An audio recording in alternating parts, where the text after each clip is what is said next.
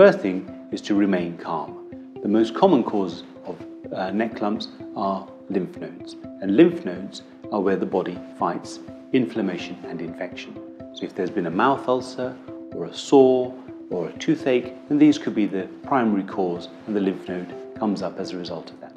If a neck lump has been present for 3 weeks or more, then the best thing to do is to get it checked out, either with your GP or with a specialist.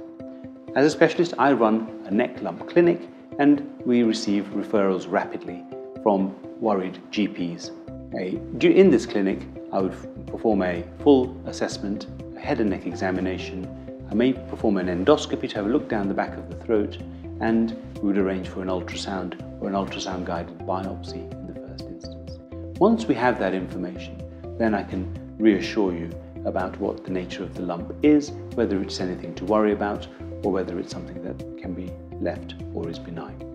The important message is, if there's a neck lump, get it checked out.